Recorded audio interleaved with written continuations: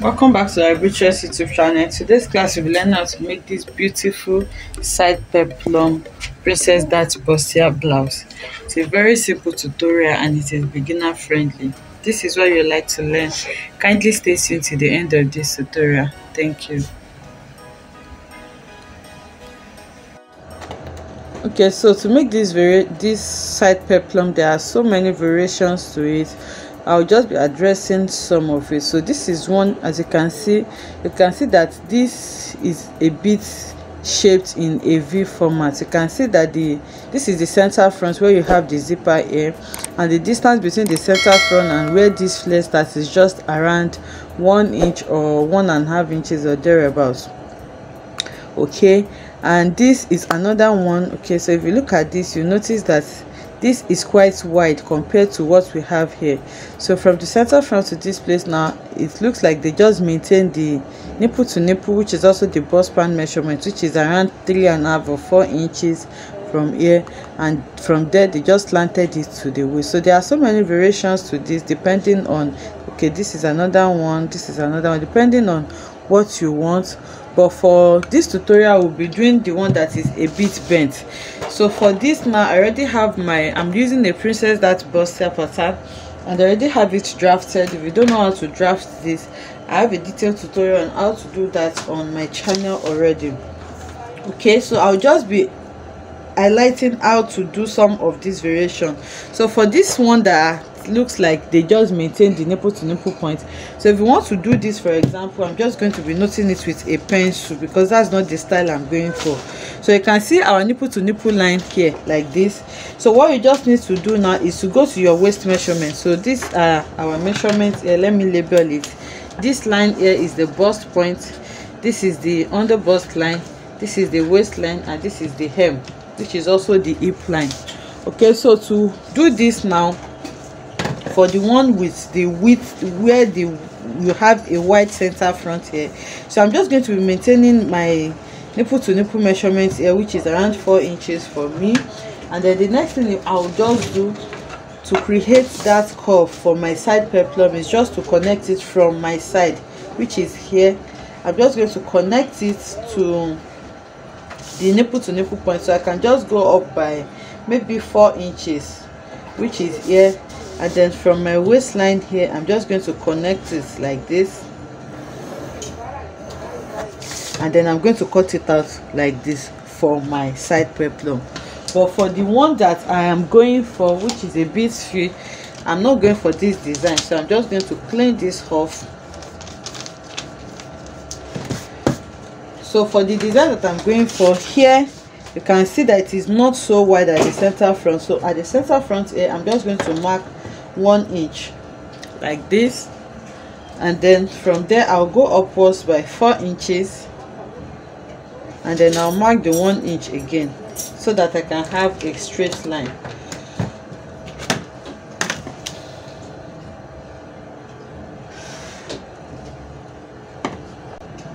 So from this point now, I'm just going to connect it using my slightly curved ruler to the waistline. So I'm just going to find a good curve that's going to take everything all at once, and then I'm going to draw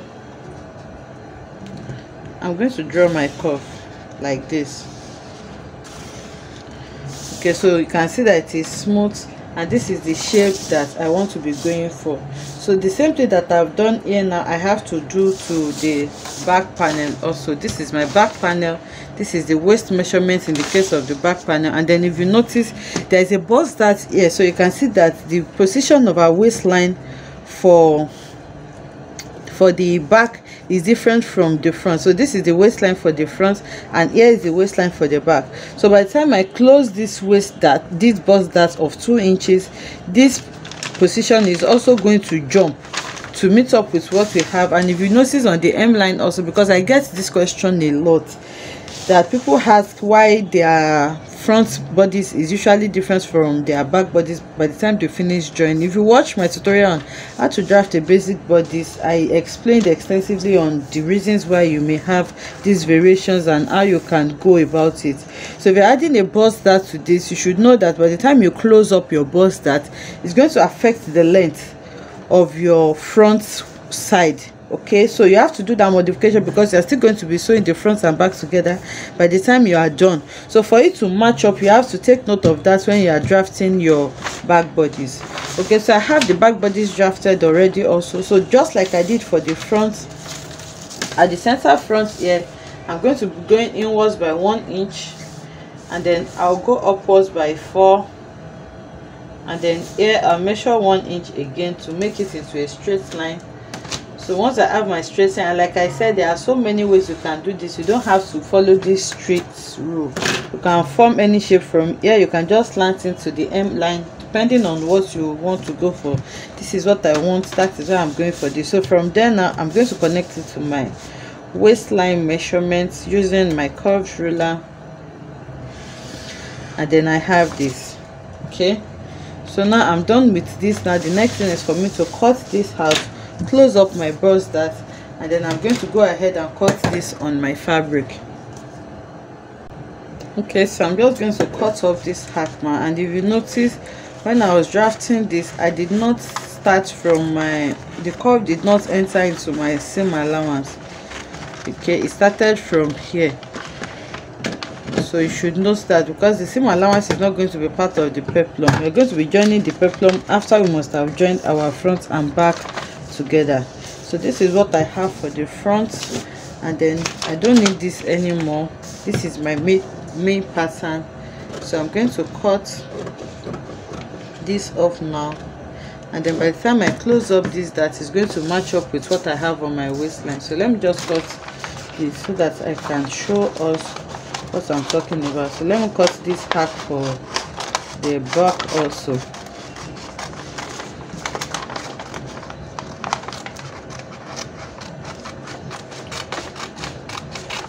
So this is the back pattern also, and this is the front pattern. So here I'm going to open my under my armhole dart. So I want to transfer the bust dart to the armhole.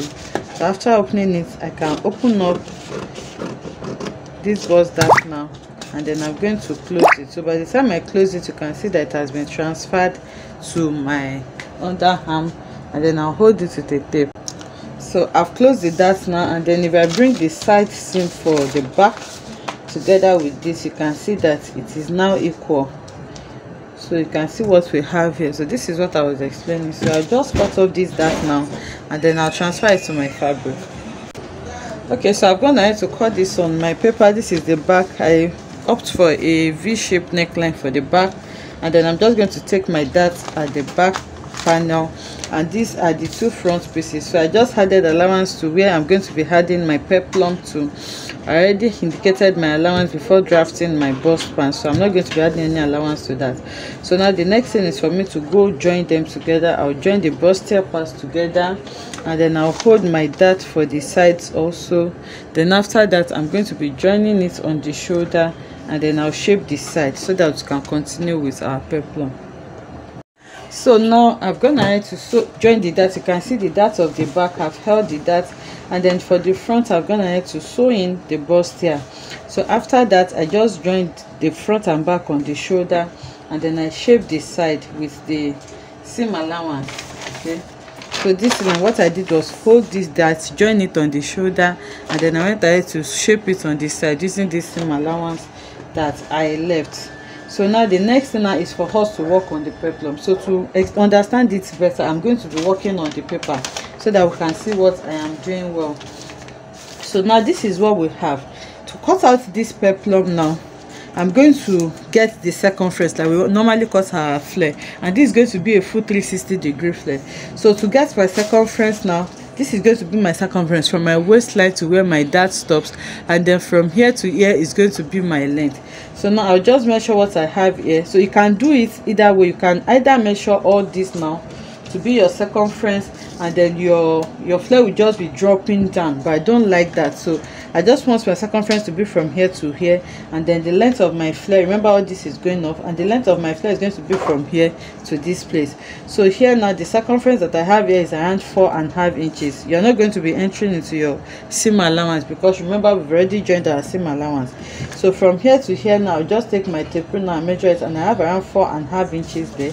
And then for the length, I'm just going to take my tape rule now and measure the length that I have here, and the length here is 8 inches. So I'm going to be cutting a full 360-degree, and the same thing that I have there applies to the front also. Okay, so this is the front, and then if you measure from the waist to where the dart stops here, you can see what we have. We have 4.5 inches. Okay, which is here, let me just detach it, which is here. You can see we have 4.5 inches here. So that's going to be the circumference of our flare, and then for the length of the flare is going to be from the second dart leg all the way to the hemline, and you can see we have exactly 8 inches, just like we have for the front. So now remember, we must have joined this on the front and the back together on the side seam. So this is going to be the circumference of the flare from this dart leg all the way to the side, all the way to the front. So that we have 4.5 here, we have 4.5 for the back also. So the total circumference we need is going to be 9 inches, but the length remains the same, which is 8 inches for both front and back. So to do this now, I've already drafted my flare, and then it's a full circle flare. So I made the circumference, which is 9 inches for front and back. I divided by 6.28, and that gave me around 1.5 inches. So I measured 1.5 inches for my radius, and then I cut it out. And then for the length, I just measured 8 inches, as you can see. So I measured 8 inches for my flare, and I cut 2 for the 2 sides. So I have 2 flare here. So I want this to be a 3-step peplum. So after doing that, I did another one with my plain fabric, and then for that the circumference remained the same because we are still going to be adding it to the circumference here, but the length differs. I deducted 2 inches from the 8 inches, and that made it a length of 6 inches, which is what we have here. And then for the third flare, the circumference, the radius also remained the same, which is 1.5, and then I further deducted another 2 inches, which gave me a total length of 4 inches, as you can see. So now I'll go over to the machine now and first join them together by opening it on one side like this. So I'll place the biggest one on top, and then the next one is going to be the 6 inches like this, and then the last one is going to be the shortest, which is the 4 inches. So I'll place everything together now, and then I'm going to hold it with a stitch before I sew it to my flare. So basically what I'm going to do, this is our flare, this is where we are adding it to, and then remember the front and back here. So here, by the time you finish joining it, I forgot to explain that you might have a shortage here, so I'm just going to blend what I have up. Okay, it's not going to affect it. I'm just going to blend so that by the time you finish and you see that, you will not be confused. Okay, so the same thing applies for the back also. Because of the darts we joined, I'm just going to blend that up. Okay, so to do so this, after you have joined them together, the circumference part, remember this is the circumference that we measured from one dart to another, then these are the length of the flare. So the part of the circumference, I'm going to be adding it to it like this. So if you want to pleat it, you just need to add to your circumference so that you have enough room to gather or pleat. So I'm going to be sewing that to this side now, and then the length, which is 8 inches, I'm going to be sewing it to the length of the peplum like this and like this. So now I'll first of all join this, then I'll show us what next to do. So I've gone ahead to hold it together with a stitch like this so that it will be easy for me to work with. So I'll bring in my pattern, and then I'm going to open it out like this. So the first one I'm going to be sewing is this circumference. So I'm just going to place the circumference, the radius here, against the hem like this, and then I'm going to sew it. So after sewing it on the radius, then here I'm just going to leave like half an inch so that I can turn it easily, and then I'm going to be sewing the length together. So I've done for this side, as you can see. I just went ahead to sew my radius first, then after sewing the radius, I just sew the length also. So when I sew it, this is what I will have, and this is what my blouse is looking like now. So you're just going to serge this, or you just turn into bias. So this is the back and this is the front. So the same thing I did here now. Like I said, if you want it to have pleats, you just add extra few inches to your radius when you are cutting it, so that you give you room to pleat it. So I'll go and do the same thing for this side also, then I'll take to the mannequin so that we'll see what it looks like. Okay, so this is our blouse. You can see the 3 steps that we have for our side peplum. So I used Ankara so that we can see what I did very well. You just need to serge the hem line, or you just turn it with a bias or whatever it is to make it neat. So this is the other side, and you can see how beautiful it is. So if you want to pleat this like I did for just one of it, you just need to increase the that is the radius measurement, and this is the V shape that I was talking about. So if you want to maintain your bust span measurement, you just take it straight from where your princess dart line is coming. You thread it straight down like this, and then you're not going to be doing this V curve that we did here. I hope you enjoyed making this tutorial with me. If you enjoyed it, let us know in the comment section. Like, comment and subscribe to our channel, and I'll see you in the next one. Bye.